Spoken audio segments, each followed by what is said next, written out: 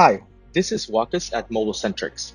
Today, I want to show you the solution to the recent issue for the JC home buttons not working correctly. The reason is that the button is 0.01 millimeter thinner than the original. The difference in thickness creates a gap between the screw and the home button, not allowing the button to have support for the mechanical function to work. The best solution we have found is to swap the two screws shown in the image. The top screw is longer, which when swapped, it eliminates the gap between the JC home button and the screw, while at the same time giving the button the rear support needed to function. While we understand this is not ideal, the JC sensor technology is far superior to its competitors.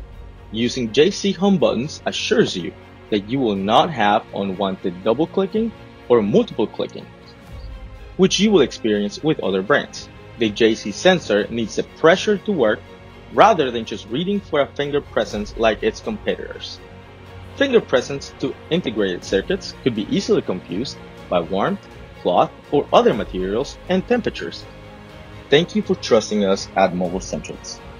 MobileCentrics is on YouTube, Facebook, and Instagram.